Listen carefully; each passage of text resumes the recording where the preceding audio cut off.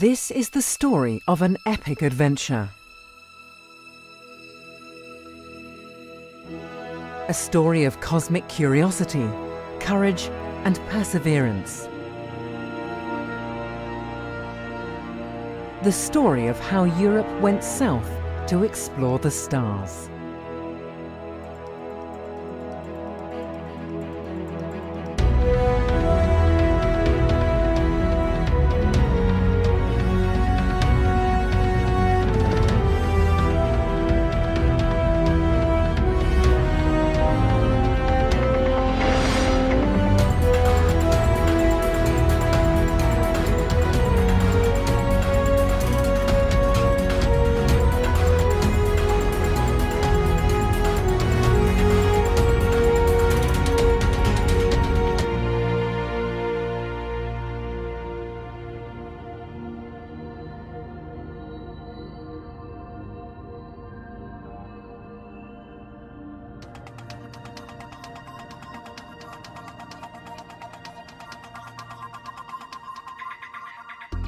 Welcome to ESO, the European Southern Observatory.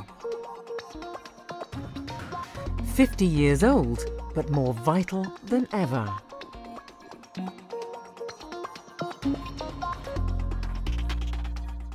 ESO is Europe's portal to the stars. Here, astronomers from 15 countries join forces to unravel the secrets of the universe. How? By building the largest telescopes on Earth, designing sensitive cameras and instruments, scrutinizing the heavens. Their work has looked at objects near and far, from comets traversing the solar system to distant galaxies at the very edge of space and time, giving us fresh insights and an unprecedented view of the universe.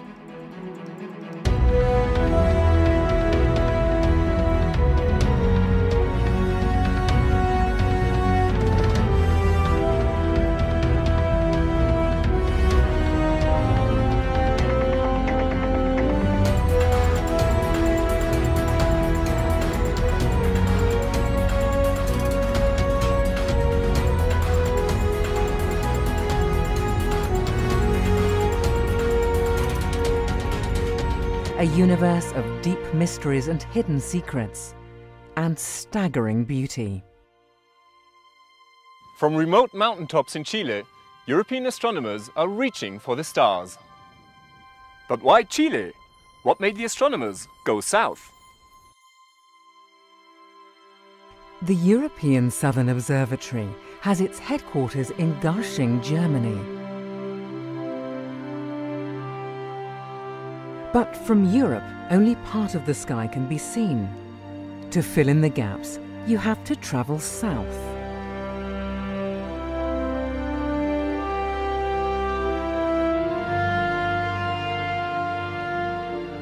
For many centuries, maps of the southern sky showed extensive blank areas, the terra incognita of the heavens. 1595. For the first time, Dutch traders set sail to the East Indies.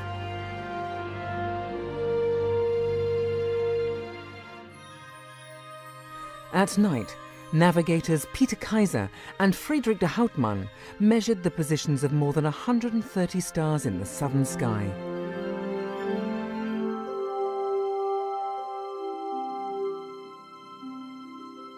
Soon, celestial globes and maps showed 12 new constellations, none of which had ever been seen before by any European.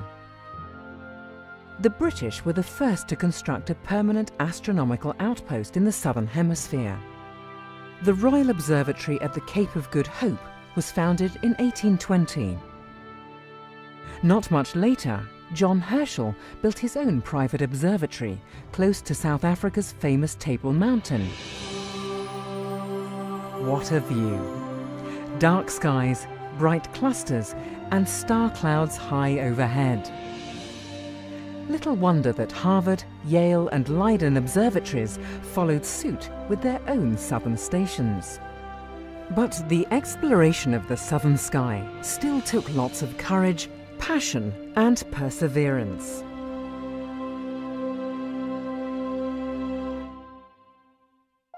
Until 50 years ago, almost all major telescopes were located north of the equator.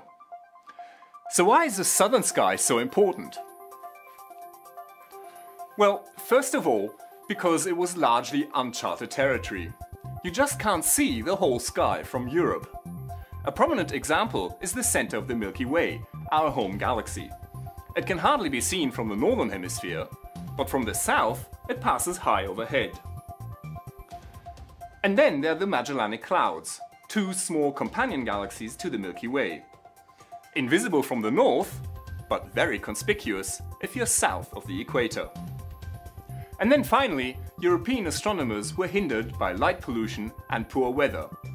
Going south would solve most of their problems.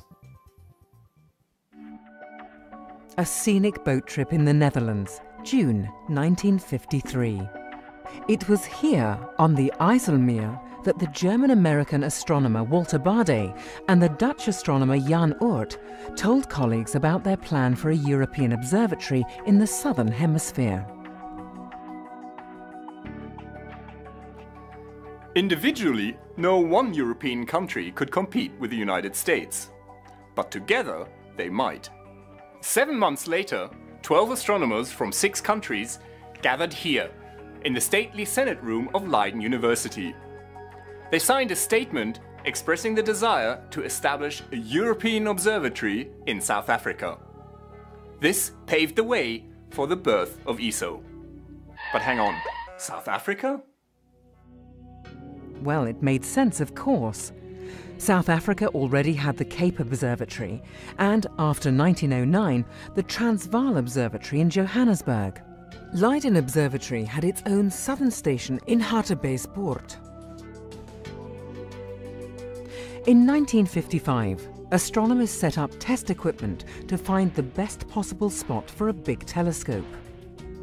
Zeekoegat in the Great Karoo or Tafelkopje near Bloemfontein. But the weather was not all that favourable.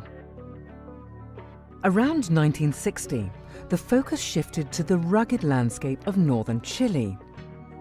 American astronomers were also planning their own Southern Hemisphere observatory here.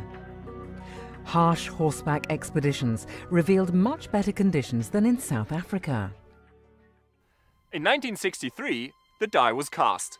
Chile it would be. 6 months later, Cerro La Silla was picked as the future site of the European Southern Observatory. ESO was no longer a distant dream. In the end, 5 European countries signed the ESO Convention on the 5th of October 1962, the official birthday of the European Southern Observatory. Belgium, Germany, France, the Netherlands and Sweden were firmly committed to jointly reach for the southern stars. La Silla and its surroundings were bought from the Chilean government. A road was built in the middle of nowhere. ESO's first telescope took shape at a steel company in Rotterdam. And in December 1966, the European Southern Observatory opened its first eye on the sky. Europe had embarked on a grand voyage of cosmic discovery.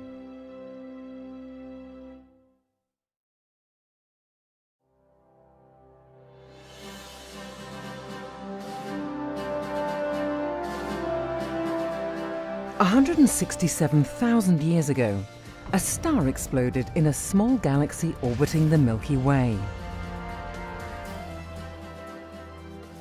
At the time of the distant explosion, Homo sapiens just started to roam the African savanna.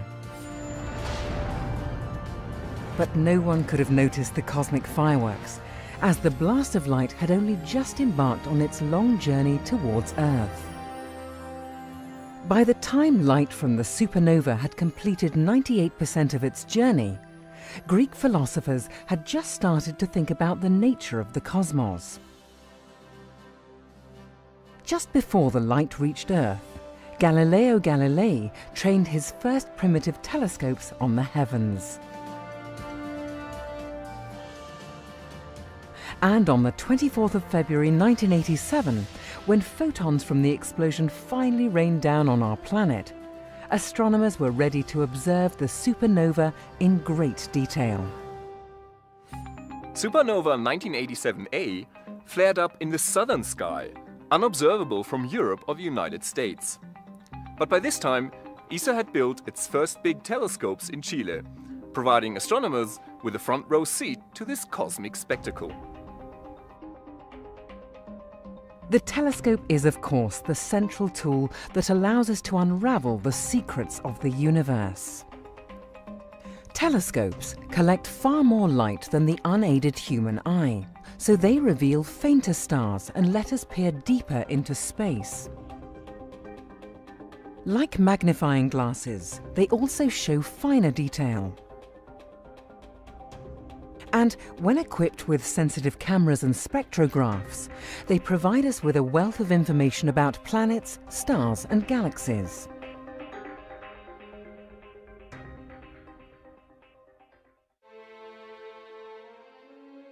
ESO's first telescopes on La Silla were a mixed bunch.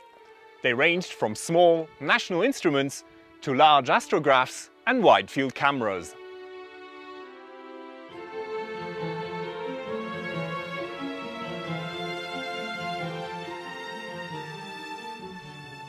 The 2.2-meter telescope, now almost 30 years old, is still producing some of the most dramatic views of the cosmos.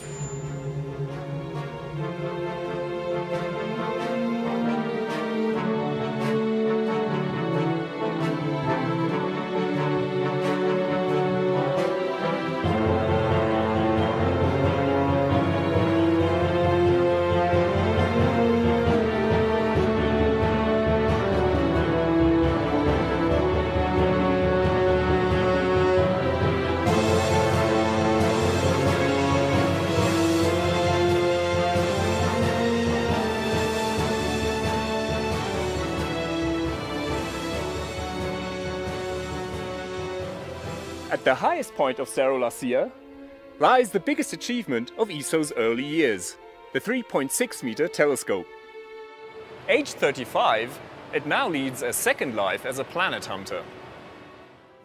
Also, Swedish astronomers built a shiny dish 15 meters across to study microwaves from cool cosmic clouds. Together, these telescopes have helped to unveil the universe in which we live.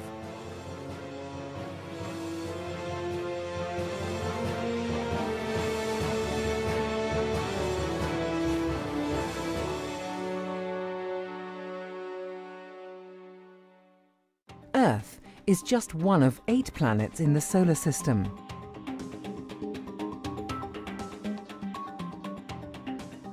From tiny Mercury to giant Jupiter, these rocky spheres and gaseous balls are the leftovers from the formation of the Sun.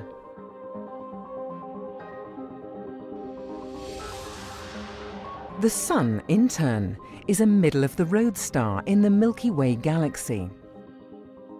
One pinprick of light amidst hundreds of billions of similar stars, as well as bloated red giants, imploded white dwarfs, and rapidly spinning neutron stars. The spiral arms of the Milky Way are sprinkled with glowing nebulae, spawning bright clusters of newborn stars, while old globular clusters slowly swarm about the galaxy.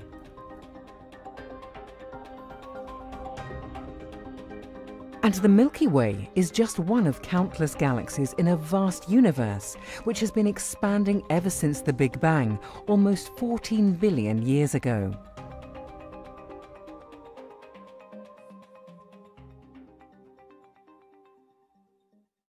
Over the past 50 years, ESO has helped to uncover our place in the universe. And by looking up, we have also discovered our own origins. We are part of the big cosmic story.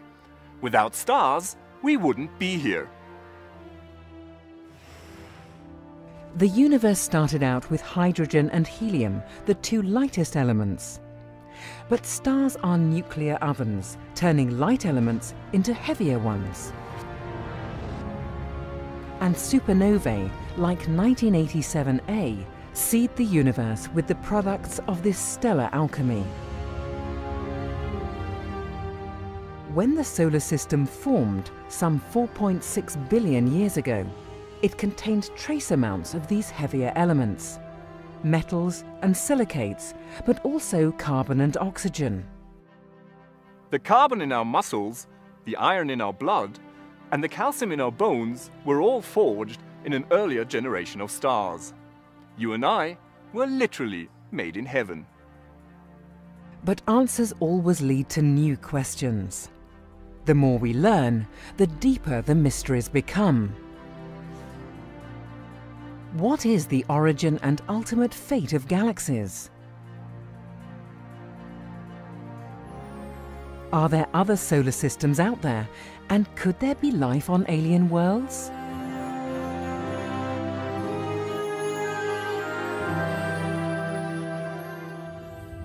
And what lurks in the dark heart of our Milky Way galaxy?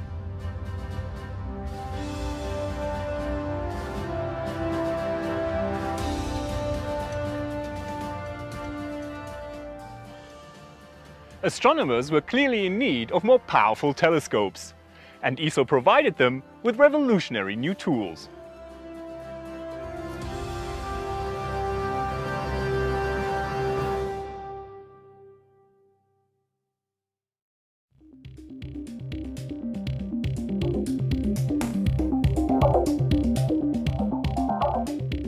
Bigger is better, at least when it comes to telescope mirrors.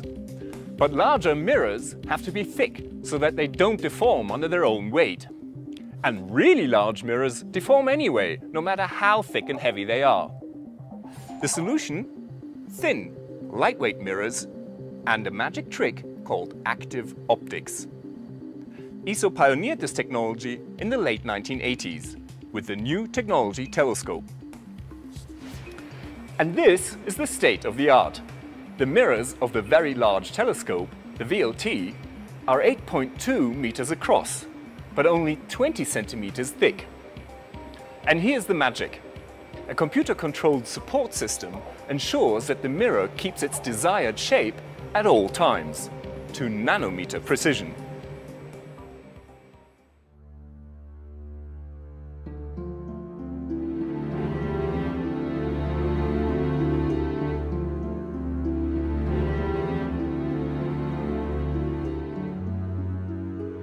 The VLT is ESO's flagship facility. 4 identical telescopes joining forces on top of Cerro Paranal in the north of Chile. Built in the late 1990s, they provided astronomers with the best available technologies.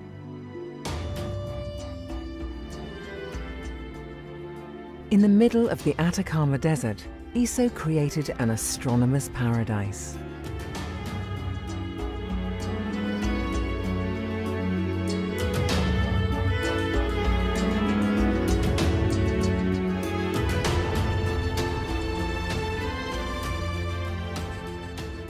Scientists stay in La Residencia, a guest house partly buried under the dirt and rubble of one of the driest places on the planet.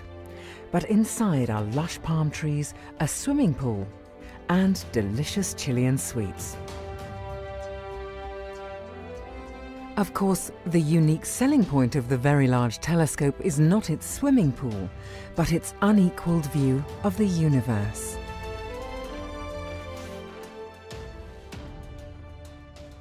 Without thin mirrors and active optics, the VLT wouldn't be possible. But there's more. Stars appear blurry, even when observed with the best and largest telescopes. The reason? The Earth's atmosphere distorts the images.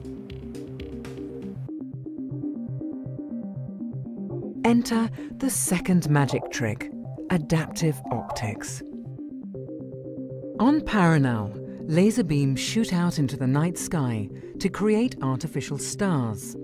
Sensors use these stars to measure the atmospheric distortions, and hundreds of times per second, the image is corrected by computer-controlled deformable mirrors. And the end effect? As if the turbulent atmosphere were completely removed. Just look at the difference.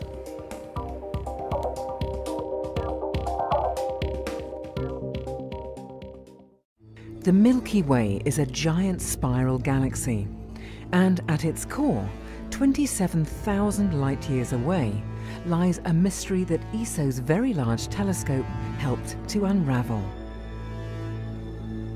Massive dust clouds block our view of the Milky Way's core, but sensitive infrared cameras can peer through the dust and uncover what lies behind.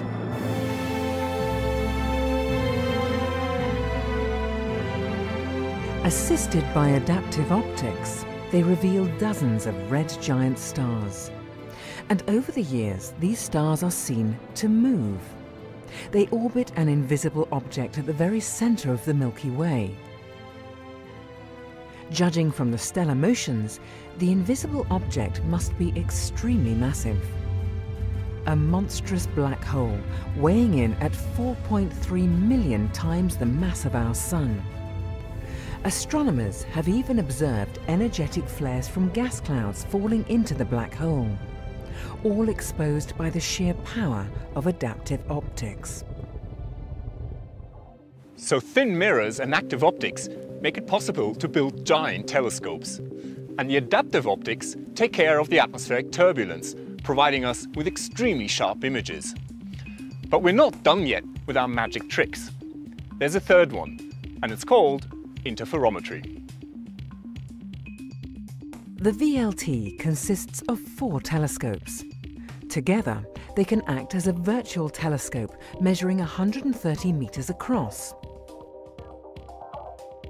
Light collected by the individual telescopes is channeled through tunnels and brought together in an underground laboratory. Here, the light waves are combined using laser metrology and intricate delay lines.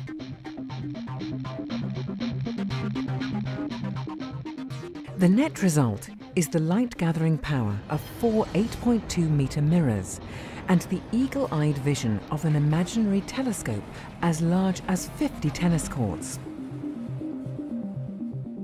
4 auxiliary telescopes give the network more flexibility. They may appear tiny next to the 4 giants, yet they sport mirrors 1.8 meters across. That's bigger than the largest telescope in the world just 100 years ago. Optical interferometry is something of a miracle.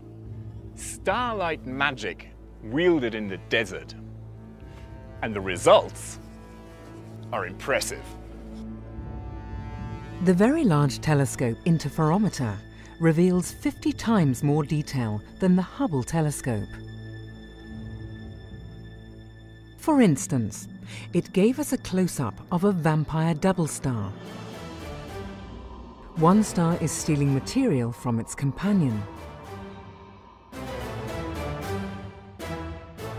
Irregular puffs of stardust have been detected around Betelgeuse, a stellar giant about to go supernova. And in dusty disks surrounding newborn stars, astronomers have found the raw material of future Earth-like worlds. The Very Large Telescope is mankind's sharpest eye on the sky. But astronomers have other means to expand their horizons and broaden their views. At the European Southern Observatory, they have learned to see the universe in a completely different kind of light.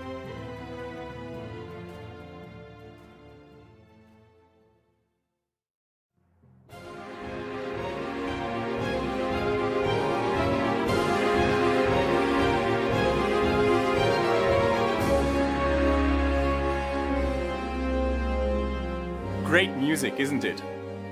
But suppose you had a hearing impairment. What if you couldn't hear the low frequencies? Or the high frequencies? Astronomers used to be in a similar situation.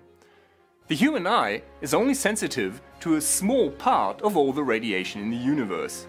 We can't see light with wavelengths shorter than violet waves or longer than red waves.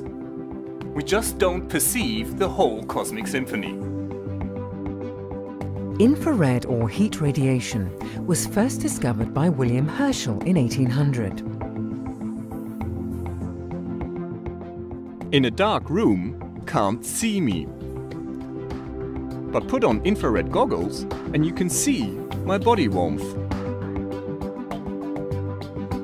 Likewise, infrared telescopes reveal cosmic objects too cool to give off visible light, like dark clouds of gas and dust where stars and planets are born.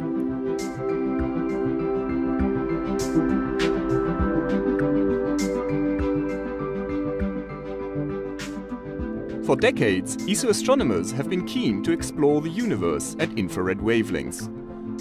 But the first detectors were small and hence inefficient. They gave us a blurry view of the infrared sky. Today's infrared cameras are huge and powerful. They're cooled to very low temperatures to increase their sensitivity. And ESO's Very Large Telescope is designed to make good use of them.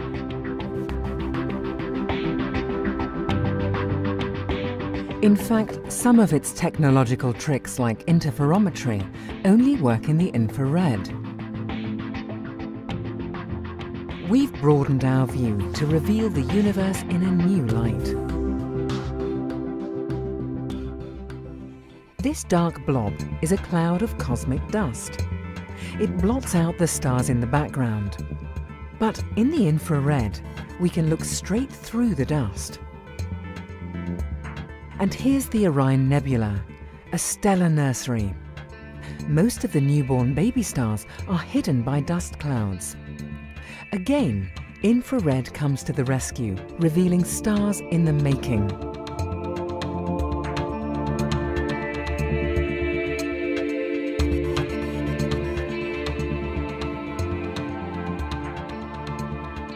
At the end of their lives, stars blow out bubbles of gas, cosmic showpieces at optical wavelengths. But the infrared picture shows much more detail. Don't forget the stars and gas clouds captured by the monstrous black hole in the core of our Milky Way galaxy. Without infrared cameras, we would never see them. In other galaxies, infrared studies have revealed the true distribution of stars like our own Sun. The farthest galaxies are best studied in the infrared. Their light has been shifted to these long wavelengths by the expansion of the universe. Close to Paranal is a small mountain peak with an isolated building on top. Inside this building is the 4.1-meter VISTA telescope. It was built in the United Kingdom, ESO's 10th member state.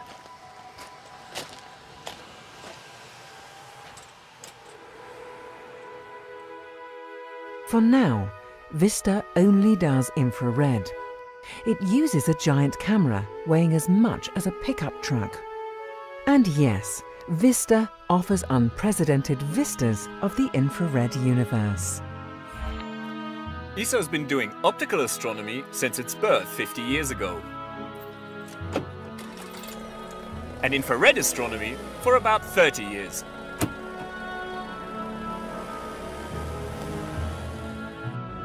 But there are more registers to the cosmic symphony.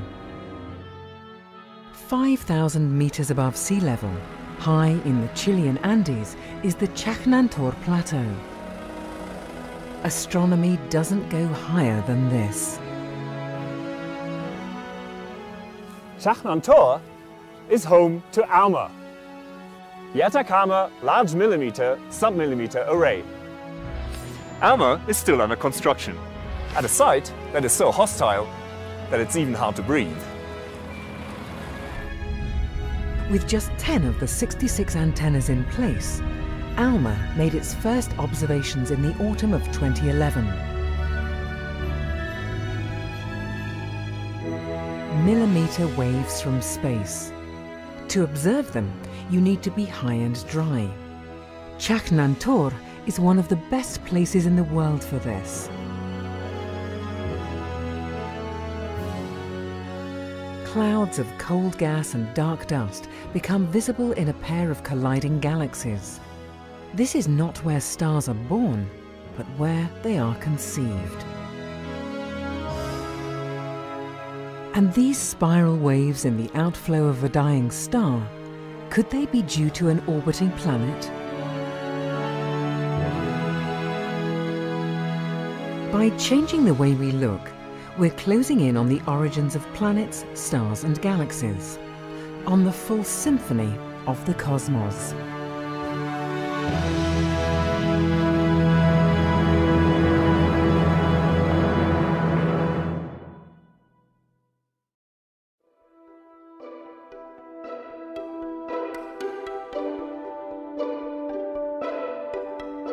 Stéphane Guizard loves the stars.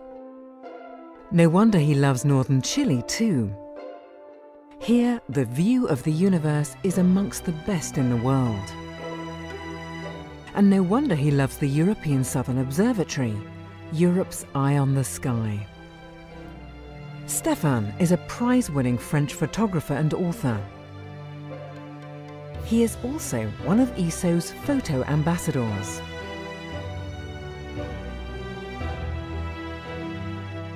In breathtaking pictures, he captures the solitude of the Atacama Desert, the high-tech perfection of giant telescopes, and the magnificence of the night sky.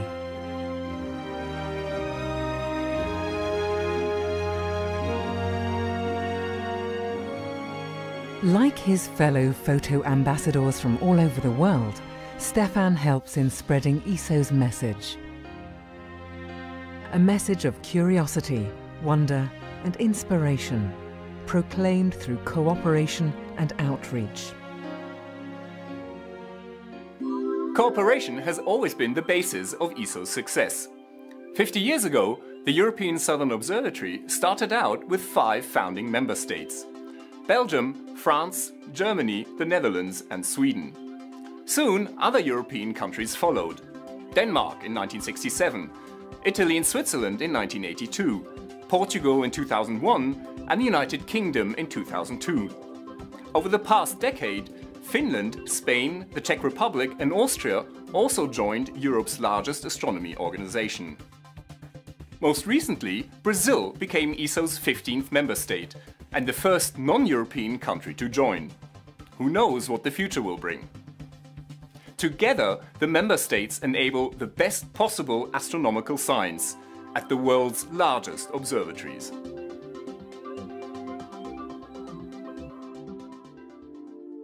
It's good for their economies too. ESO closely cooperates with industry in both Europe and Chile.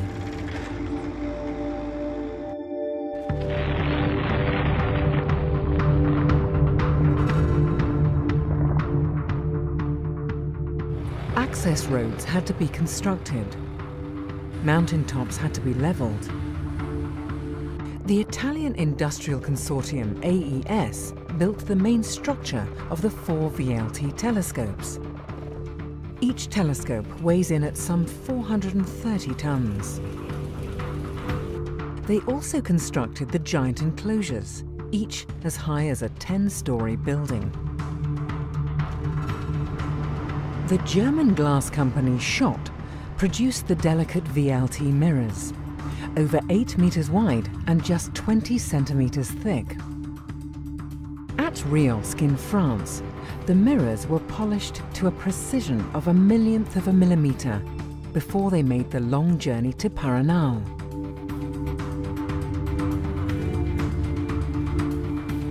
Meanwhile, universities and research institutes across Europe developed sensitive cameras and spectrometers.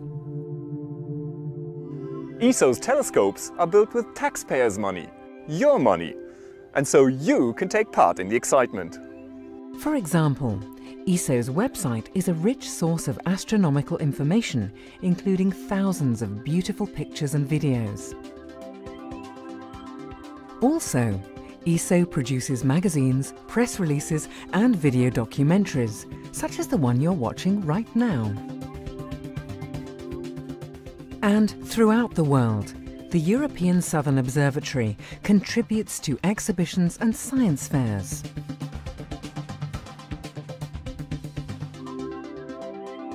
Countless ways to participate in the discovery of the cosmos. Did you know that the names of the 4 VLT telescopes were thought up by a young Chilean girl? 17-year-old José Albanés Castilla suggested the names Antu, Cuyen, Melipal and Yepun, meaning Sun, Moon, Southern Cross and Venus in the Mapuche language. Involving school children and students like Horsey is important. That's where ESO's educational activities come in, like student exercises and school lectures. When the planet Venus passed in front of the Sun in 2004, a special program was aimed at European students and teachers. And in 2009, during the International Year of Astronomy, ESO reached millions of school children and students all over the world. After all, today's children are tomorrow's astronomers.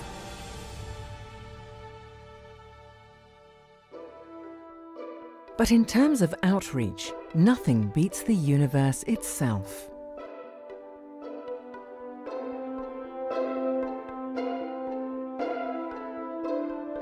Astronomy is a visual science. Images of galaxies, star clusters, and stellar nurseries fire our imagination.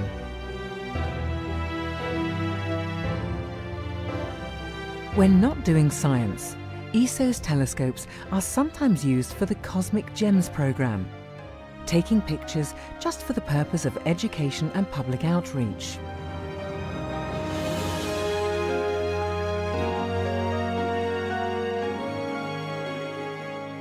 After all, a picture is worth 1,000 words.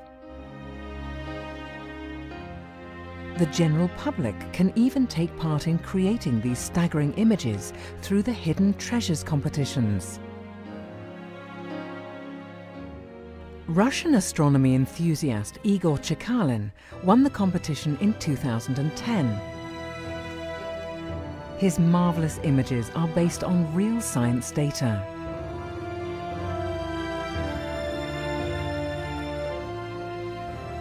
Member states, industry and universities. By cooperating on all possible levels, ESO has become one of the most successful astronomy organizations in the world. And through its engagement with the public, you are invited to join the adventure. The universe is yours to discover.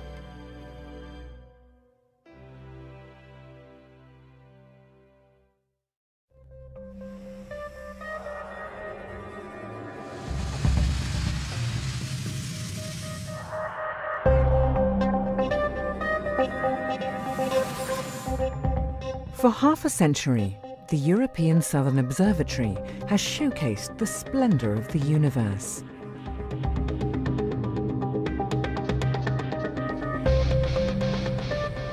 Starlight rains down on the Earth. Giant telescopes catch the cosmic photons and feed them to state-of-the-art cameras and spectrographs. Today's astronomical images are very different from those of the 1960s. When ESO began back in 1962, astronomers used large photographic glass plates. Not very sensitive, imprecise, and hard to handle.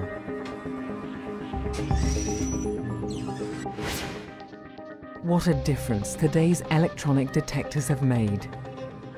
They catch almost every photon. The images are available instantaneously, and, most importantly, they can be processed and analysed by computer software.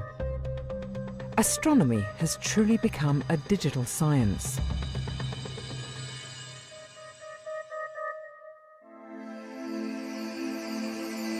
ESO telescopes use some of the largest and most sensitive detectors in the world.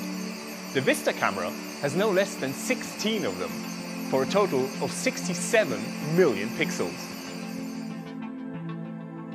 This huge instrument catches infrared light from cosmic dust clouds, newborn stars, and distant galaxies.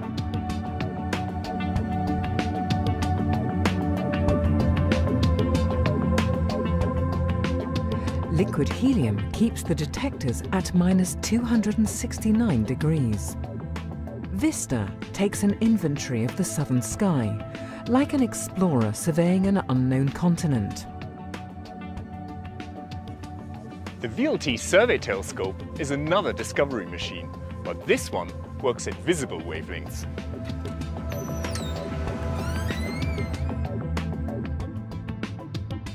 Its camera, called Omega Cam, is even larger.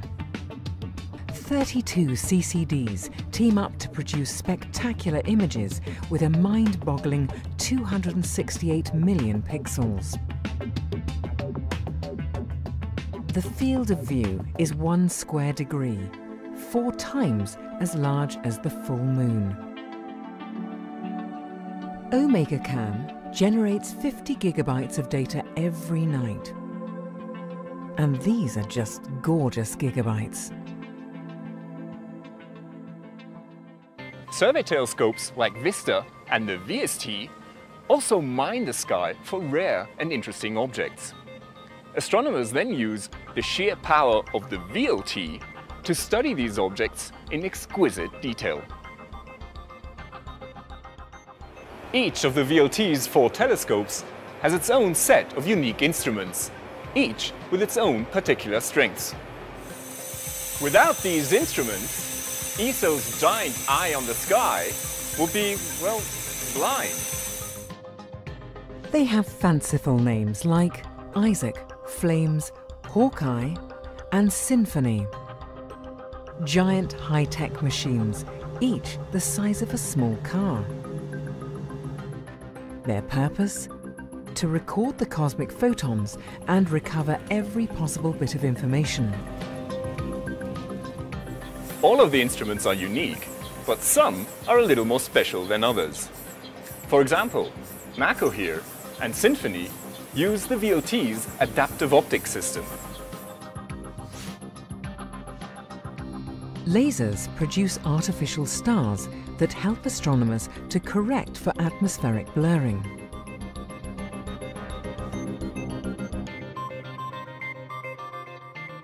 NACO's images are as sharp as if they were taken from outer space. And then there's MIDI and AMBER, 2 interferometric instruments. Here, light waves from 2 or more telescopes are brought together as if they were captured by one giant single mirror. The result? The sharpest views you can imagine. But astronomy is not only about taking images. If you're after the details, you have to dissect the starlight and study its composition. Spectroscopy is one of astronomy's most powerful tools.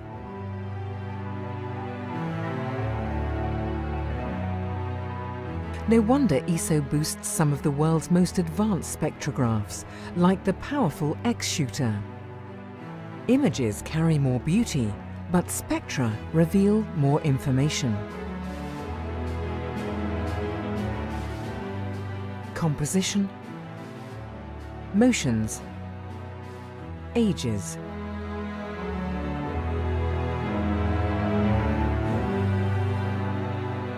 The atmospheres of exoplanets orbiting distant stars. Or newborn galaxies at the edge of the observable universe. Without spectroscopy, we would just be explorers staring at a beautiful landscape. With spectroscopy, we learn about the landscape's topography, geology, evolution, and composition.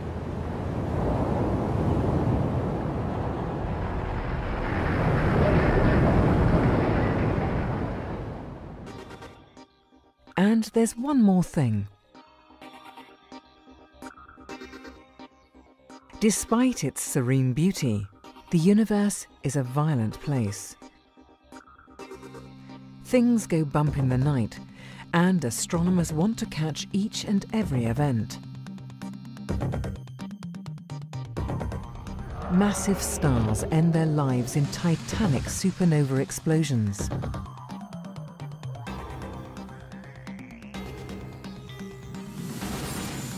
Some cosmic detonations are so powerful that they briefly outshine their parent galaxy, flooding intergalactic space with invisible high-energy gamma rays.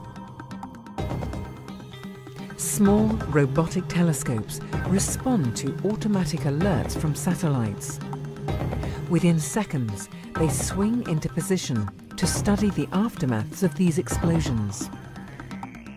Other roboscopes focus on less dramatic events, such as distant planets that pass in front of their mother stars.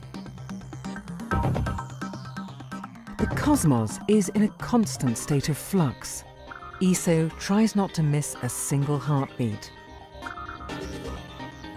Cosmology is the study of the universe as a whole, its structure, evolution, and origin.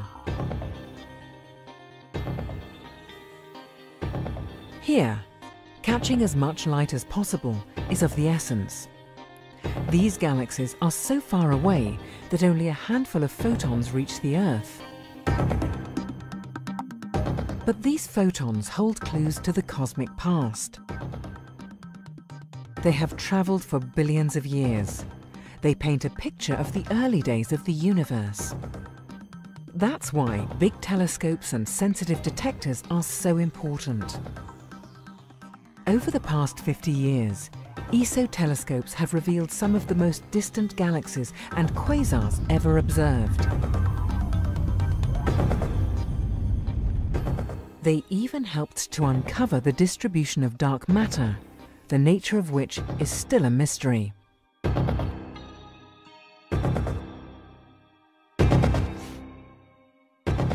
Who knows what the next 50 years will bring?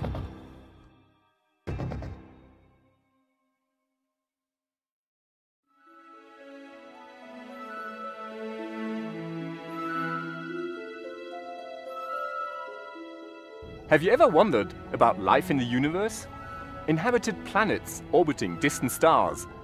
Well, astronomers have for centuries. After all, with so many galaxies and each with so many stars, how could the Earth be unique? In 1995, Swiss astronomers Michel Mayor and Didier Queloz were the first to discover an exoplanet orbiting a normal star. Since then, planet hunters have found many hundreds of alien worlds, large and small, hot and cold, and in a wide variety of orbits. Now we're on the brink of discovering Earth's twin sisters. And in the future, a planet with life. The holy grail of astrobiologists.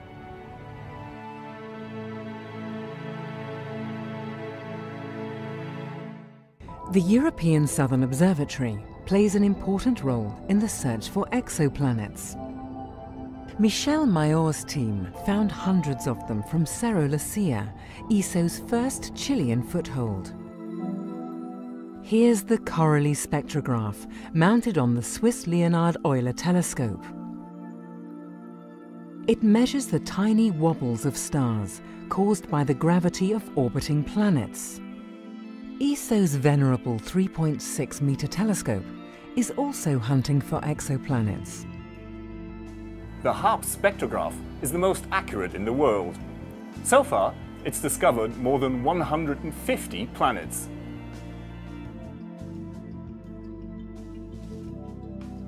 Its biggest trophy, a rich system containing at least 5 and maybe as many as 7 alien worlds.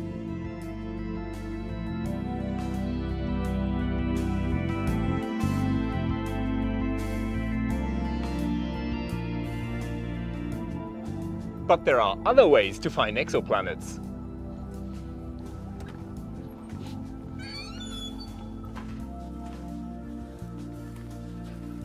In 2006, the 1.5-meter Danish telescope helped to discover a distant planet that is just 5 times more massive than the Earth. The trick? Gravitational microlensing. The planet and its parent star passed in front of a brighter star in the background, magnifying its image. And in some cases, you can even capture exoplanets on camera. In 2004, NACO, the adaptive optics camera on the Very Large Telescope, took the first image ever of an exoplanet. The red dot in this image is a giant planet orbiting a brown dwarf star. In 2010, NACO went one step further.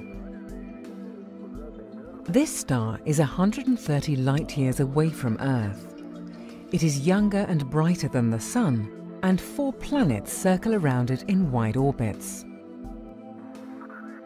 NACO's eagle-eyed vision made it possible to measure the light of planet C, a gas giant 10 times more massive than Jupiter.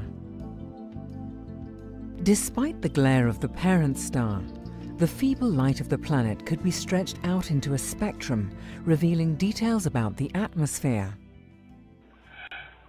Today, many exoplanets are discovered when they transit across their parent stars. If we happen to see the planet's orbit edge on, it will pass in front of its star every cycle. Thus, tiny regular brightness dips in the light of a star betray the existence of an orbiting planet. The TRAPPIST telescope at Lucia will help search for these elusive transits. Meanwhile, the Very Large Telescope has studied a transiting planet in exquisite detail. Meet GJ1214b, a super-Earth 2.6 times larger than our home planet. During transits, the planet's atmosphere partly absorbs the light of the parent star. ESO's sensitive force spectrograph revealed that GJ1214b might well be a hot and steamy sauna world. Gas giants and sauna worlds are inhospitable to life, but the hunt is not over yet. Soon, the new SPHERE instrument will be installed at the VLT. SPHERE will be able to spot faint planets in the glare of their host stars. In 2016, the ESPRESSO spectrograph will arrive at the VLT and greatly surpass the current HARPS instrument. And ESO's extremely large telescope, once completed, may well find evidence for alien biospheres.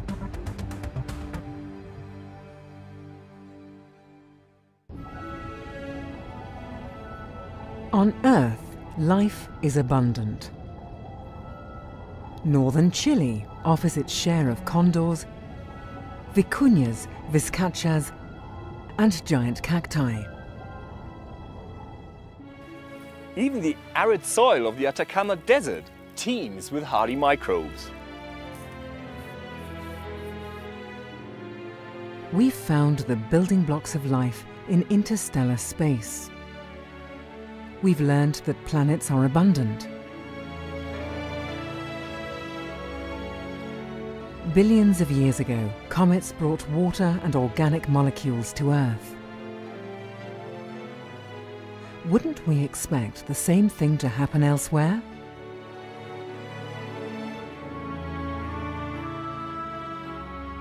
Or are we alone?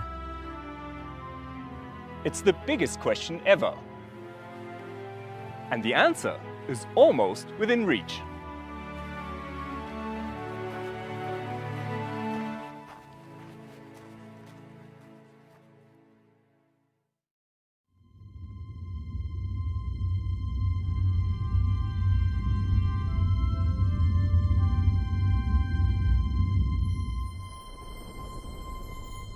Astronomy is big science.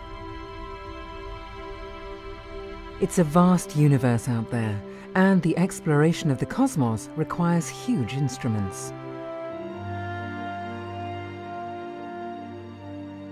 This is the 5-meter Hale reflector on Paloma Mountain. When the European Southern Observatory came into being 50 years ago, it was the largest telescope in the world. ESO's Very Large Telescope at Cerro Paranal is the state of the art now. As the most powerful observatory in history, it has revealed the full splendor of the universe in which we live. But astronomers have set their sights on even bigger instruments, and ESO is realizing their dreams.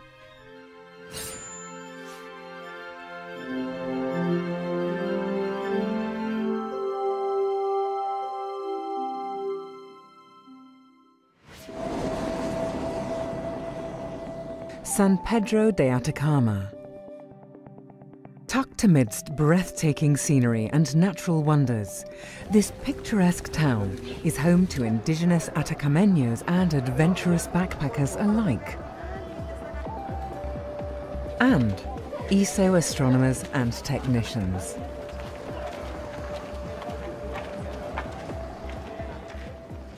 Not far from San Pedro, ESO's first dream machine is taking shape. It's called ALMA, the Atacama Large Millimeter Submillimeter Array. ALMA is a joint project of Europe, North America and East Asia. It operates like a giant zoom lens. Close together, the 66 antennas provide a wide-angle view, but spread apart, they reveal much finer detail over a smaller area of sky. At submillimeter wavelengths, ALMA sees the universe in a different light. But what will it reveal? The birth of the very first galaxies in the universe in the wake of the Big Bang. Cold and dusty clouds of molecular gas, the stellar nurseries where new suns and planets are born. And the chemistry of the cosmos. ALMA will track down organic molecules, the building blocks of life. Construction of the ALMA antennas is in full swing. Two giant transporters, called Otto and Lore, take the completed antennas up to the Chajnantor Plateau.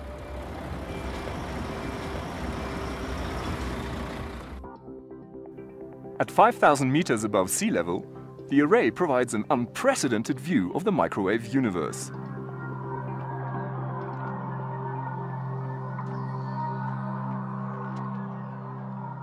While ALMA is nearly completed, ESO's next dream machine is still a few years away. See that mountain over there? That's Cerro Amazonas. Not far from Paranal, it will be home to the largest telescope in the history of mankind. Meet the European Extremely Large Telescope, the world's biggest eye on the sky.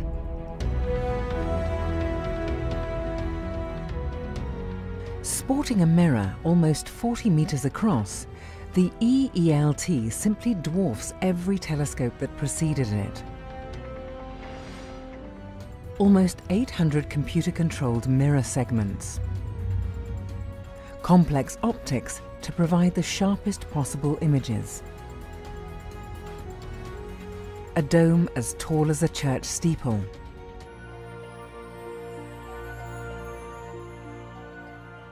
The EELT is an exercise in superlatives. But the real wonder, of course, is in the universe out there.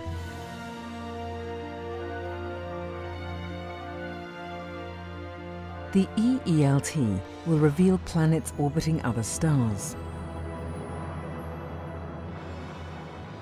Its spectrographs will sniff the atmosphere of these alien worlds, looking for biosignatures. Further away, the EELT will study individual stars in other galaxies. It's like meeting the inhabitants of neighboring cities for the first time. Working as a cosmic time machine, the giant telescope lets us look back billions of years to learn how everything began. And it may solve the riddle of the accelerating universe, the mysterious fact that galaxies are pushed away from each other faster and faster.